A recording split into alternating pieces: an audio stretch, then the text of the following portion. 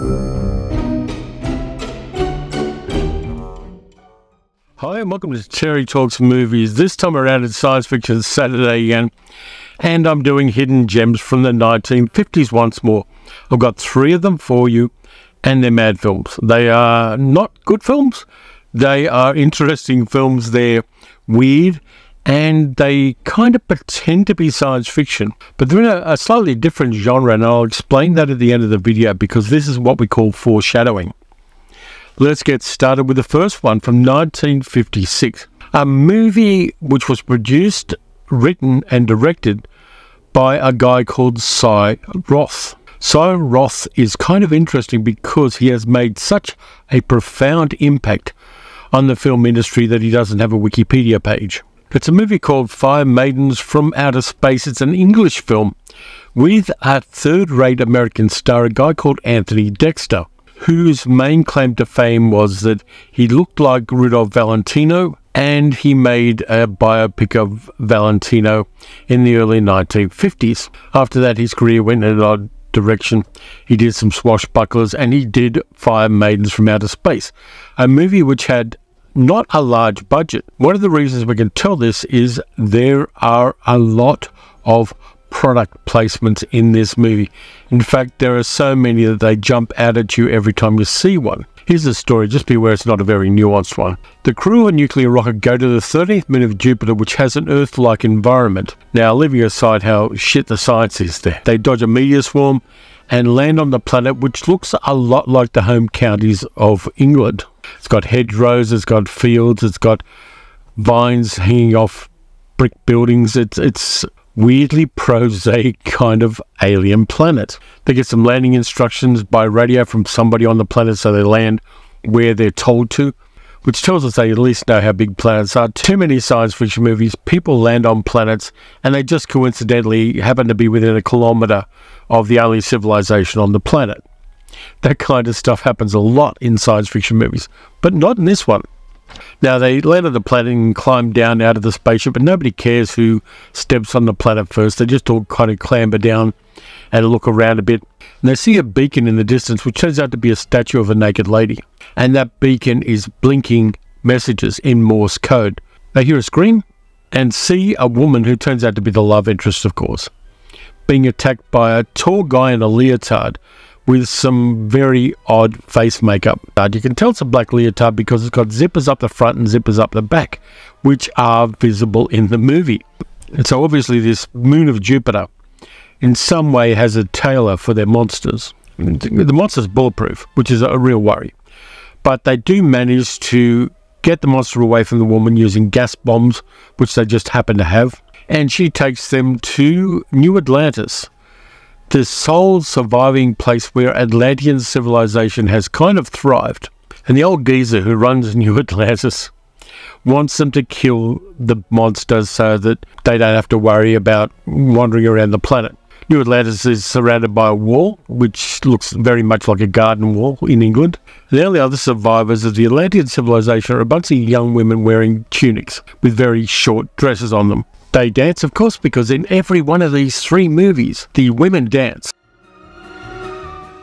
They dance like somebody who once saw Vanessa Redgrave in Isadora. The old geezer who runs New Atlantis drugs the hero and his sidekick.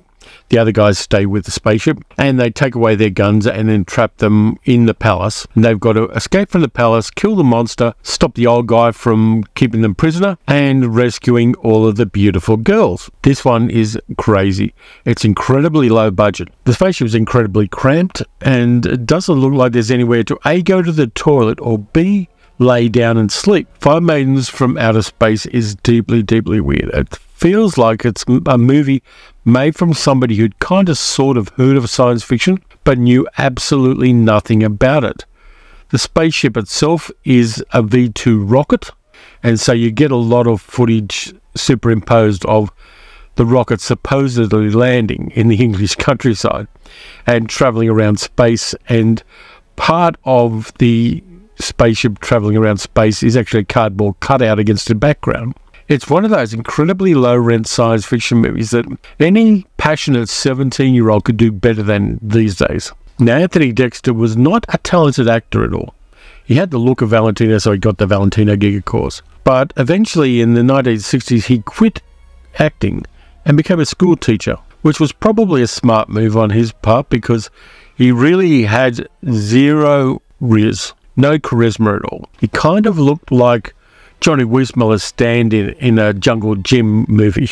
The supporting cast got a couple of interesting actors in, including Sidney Taffler, a London Cockney, using an American accent to pretend he's an American character, and the movie's trying to convince you that all of the astronauts are American, where none of them are, except for Anthony Dexter. Really dumb movie, and all of those product placements just keep leaping out at me. I think it's worth watching. I think it's a silly movie. I don't even think it was the first movie where people go to an alien planet full of beautiful women.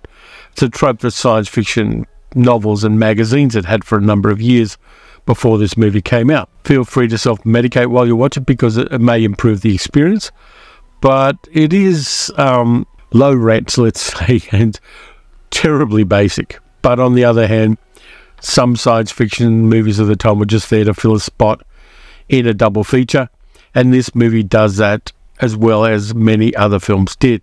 The reason they call it Five Maidens from Outer Space is when the codger who runs New Atlantis is drugged by the heroes by swapping the drinks. They do the swap the drinks thing. One of the young Atlantean women decides to take things over. She captures and ties up the female protagonist Hestia, lays her on a slab near a fire, and they're going to burn her to death as a sacrifice to the goddess Aphrodite because reasons. That did not happen, but it's the reason the movie got the strange name. The other major Planet of Beautiful Women movie from 1956 is another black and white epic called Catwomen of the Moon, directed by Arthur Hilton, who was a pretty good film editor for the studios in the 1940s. He edited a couple of really fine films noir, Phantom Lady and The Killers. But as a director, he was not as good as he was an editor. The movie stars Sonny Tufts as the captain of the spaceship. Sonny Tufts was not a good actor. He was born in a really privileged Boston family, but decided he wanted to be an actor and pursued his career in Hollywood. But he was not a nice man. For a start, he was a raging alcoholic. And for another thing, he liked to bite women hard during moments of passion.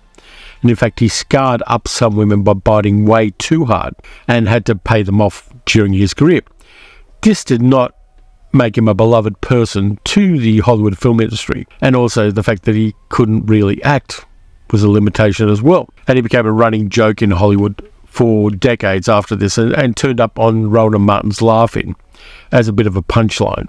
The other actors of note are Victor Jory, a really interesting character actor. I like Victor Jory in a lot of things. And after Orson Welles stopped being the voice of the Shadow in the radio serials in the 1940s, Victor Jory took it over and was very successful, playing Lamont Cranston and the Shadow. The other person is Marie Windsor, really good B actress of the 1950s. I like her look.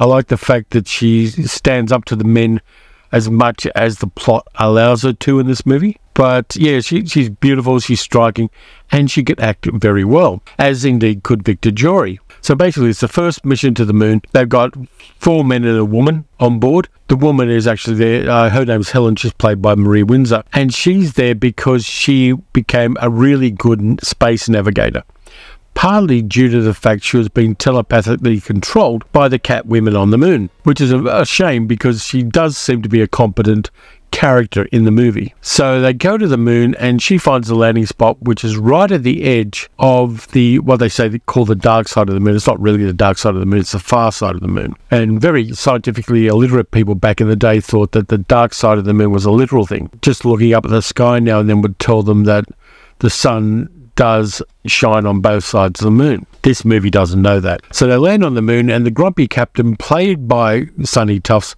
starts getting all shouty and giving orders and acting kind of irrationally and unnecessarily harshly. If we didn't blunder ahead and start a war between the worlds, it's no thanks to you. No thanks asked. Which makes me think that he might be related to Brian Donlevy's Quatermass. They find caves on the moon and get into their spacesuits and explore the caves, all 5 of them. And they find stalagmites and stalactites, which indicates some degree of water on the moon. They light a match to show that there's oxygen, and suddenly the gravity gets to 1G when it shouldn't. And one of the guys takes off his helmet because there might be oxygen there. Of course, there might also be microorganisms there, but that doesn't occur to the people in the movie because it's a dumb 1950s science fiction film. One of the astronauts is a guy called Walt, who is basically the arch capitalist. He has about 15 side hustles during the movie. He has some letters he wants stamped on the moon because they're going to be worth $200 each if he gets them stamped. He's got his own cancellation stamp. He also has a few side hustles on the moon that he finds out about, one of which ends up getting him killed.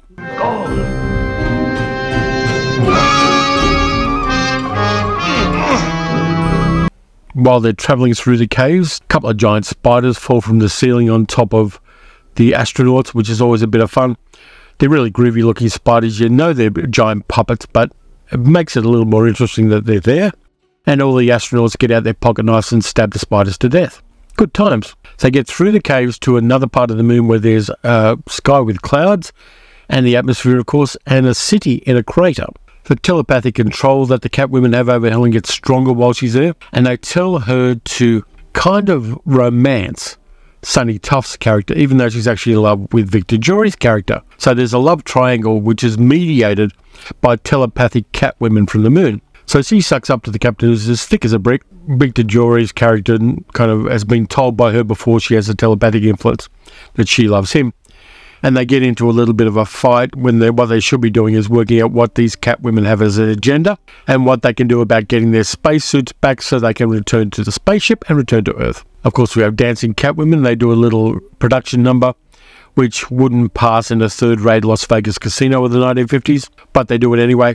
They all have striking eye makeup and black leotards, and their hair's all kind of spiked up at the back. One of them falls in love with a human because they always have to have one that falls in love with a human. The movie ends in a kind of dumb way where the heroes shoot all the Catwomen and go back to Earth. Now, this one I like because Sonny Tufts is so bad. His acting and his characterization of the captain is kind of like a drunken sailor, which is not surprising given Sonny Tufts was indeed an alcoholic. But Marie Windsor and Victor Jory do a nice job of giving us the other two parts of the love triangle. They know what kind of movie it is and they give reasonable portrayals. And all credit to them for that. It's not easy to act in a movie like this and come out with your reputation intact.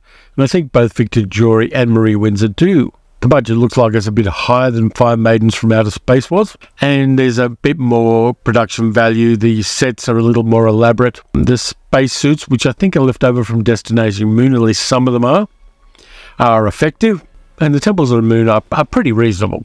I've got the Hollywood version of it, which again I got from about 20 years ago. This one's not the best.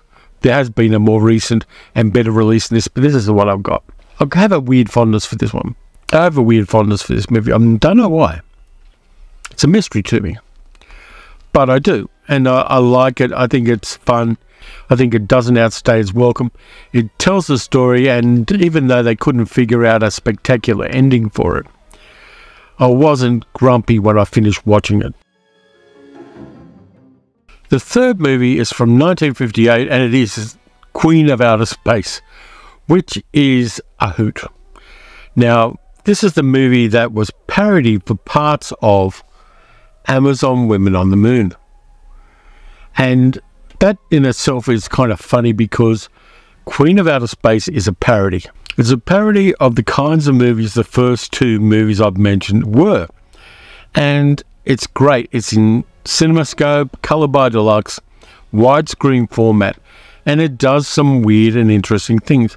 The cast is interesting in a way. You've got Eric Fleming playing the space captain. I've spoken about him before on the channel when I was talking about the Wagon Train DVD set. He played Gil Favor, the boss of the Wagon Train, and in this one he plays a space captain, and he is as stiff as a piece of ebony. The movie looks good. It reuses some costumes from Forbidden Planet and also some ray gun props. And that makes me nostalgic to rewatch Forbidden Planet. The other characters are kind of interesting. Jar Jar Gabor plays a Venusian scientist who helps the heroes when they get to Venus. Now, if you're going to think scientist in any 1950s actress, the last person you're going to think of is either Marilyn Monroe or Zsa Zsa Gabor, but she plays a Venusian scientist, which I think is part of the joke. The other person is a character actor called Paul Birch, who turned up in some low-budget Roger Corman films in the 1950s. I remember him mostly for a Canadian TV series he did for one season in the late 50s with William Campbell called Cannonball, which was about long-distance truck drivers.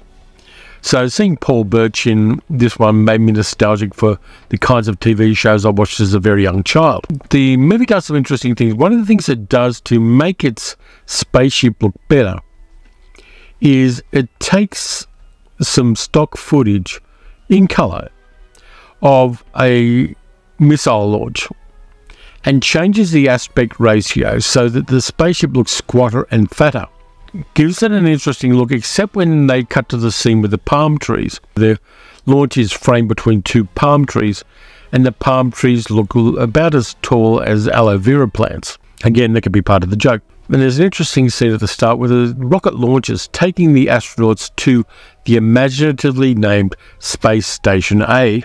You see the rocket launcher and you see the girlfriend of one of the astronauts, played by a woman called Joy Lansing, and it feels like she's standing way too close to the spaceship launch because she gets blasted by the wind of the rocket launching, which is, again, something quite funny. The screenplay for this was written by a couple of really fine writers.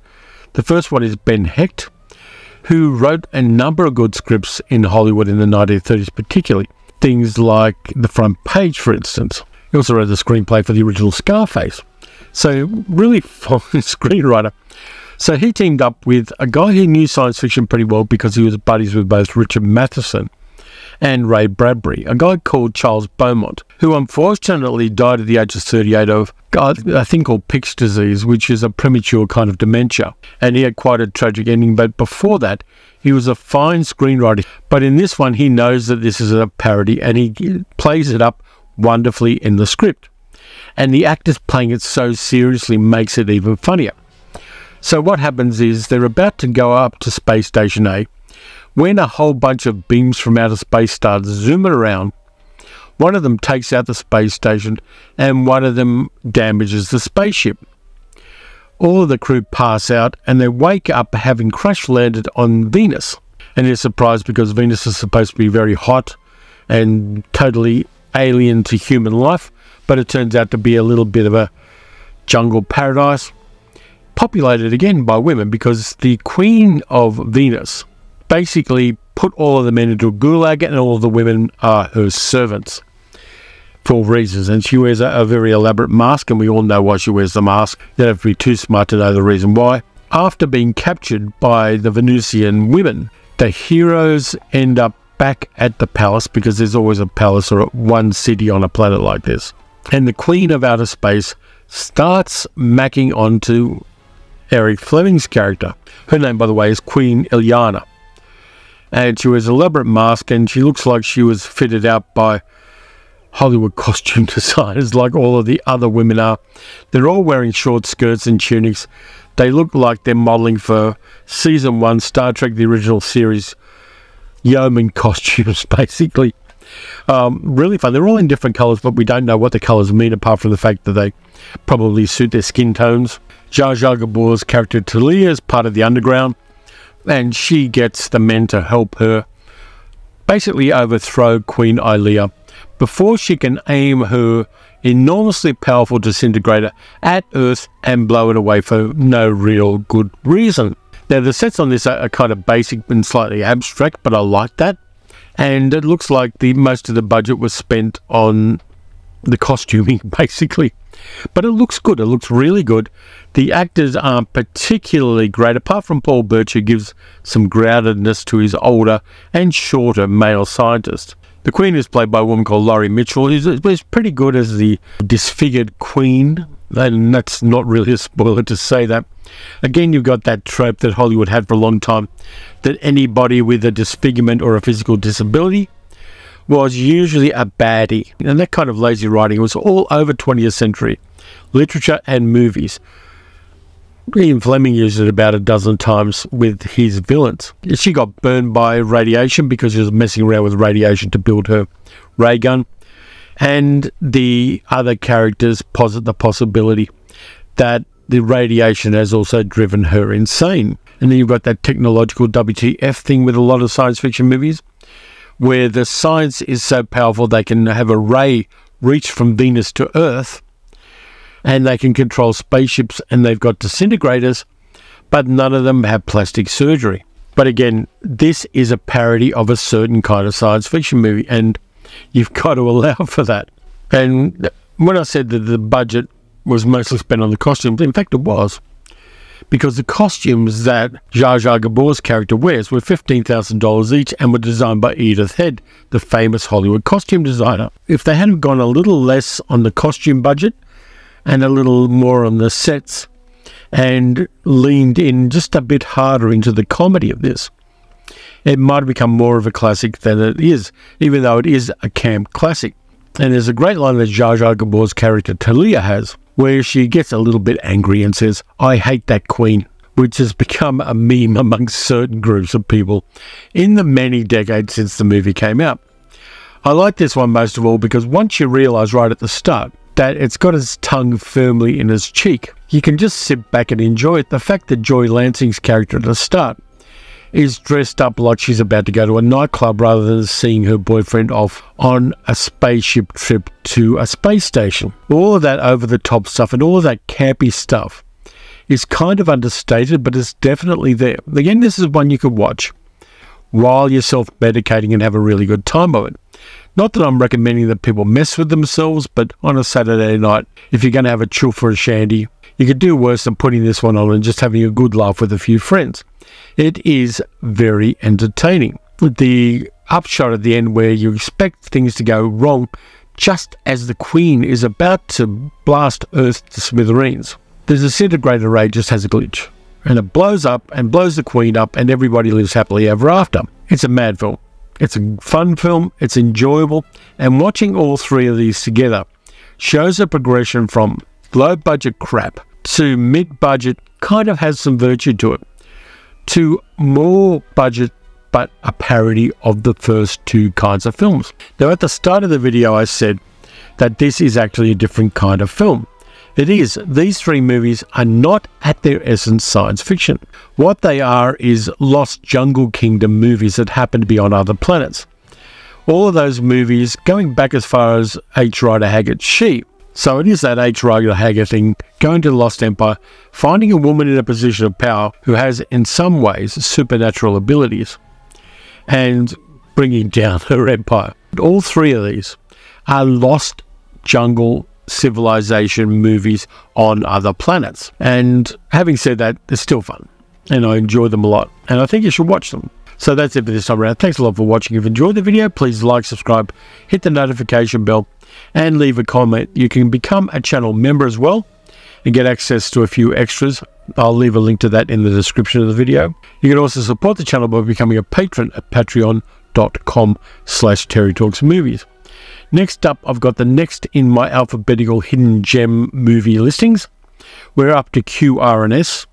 Though I may just do Q and R, it's still up in the air what I'm going to do with that. But I'm looking forward to doing that. And we're getting towards the end of the alphabet, and I've got to find something new to do when we hit the end of the alphabet. But leave that with me. I've got plenty of time to think about it. But until next time, watch some good movies, watch some bad movies. Watch some movies where pretty much every woman wears a miniskirt. And I'll catch you next time.